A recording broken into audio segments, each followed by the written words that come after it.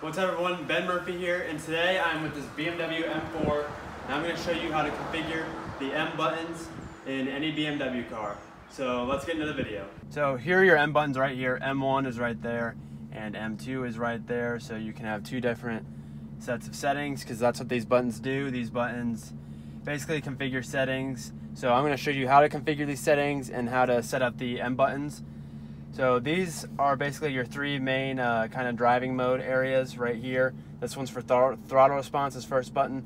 The middle button is the stiffness of the suspension, and the third button is basically the tightness of the steering. So for the throttle response, we'll just put that in sport right now. It can go to efficient, sport, or sport plus. Stiffness of the suspension, we'll just put that in sport for now. And that can go to comfort, sport, or sport plus. And tightness of the steering, we'll just put that in sport for now. That can go into comfort, sport, or sport plus as well.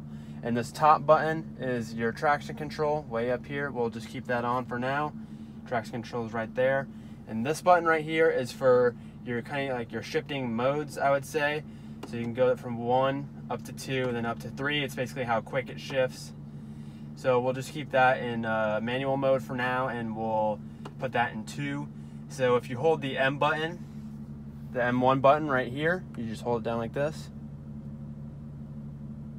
Then you can hear that little ding right there. That lets you know that the car is, when you hit M1, will go into sport mode, automatic, and with your second shift setting, so it'll shift a little quicker than if it was in number 1. So, but if you want to configure this even more, you can go up here to settings. It says settings right there on your screen. You click that. You go to M Drive 1 because we're working with the M1 button right now. And then as you can see, it shows all the settings. But you can do all these settings right here, but there's one you can't do, which is your heads-up display view. You can put this into M view if you want, which basically shows your RPM limiter up there as well as just the speed. So we'll just keep that in the default view right now. Yeah, so you can change everything, and if you want to come here, you can change this to manual mode as well. The S means manual, then D is automatic. So yeah, and so here's like a little demonstration of that. If we click M2, M2 for this car sets everything to Sport Plus, traction control off, manual mode, the highest shifting mode, so it's just really fast.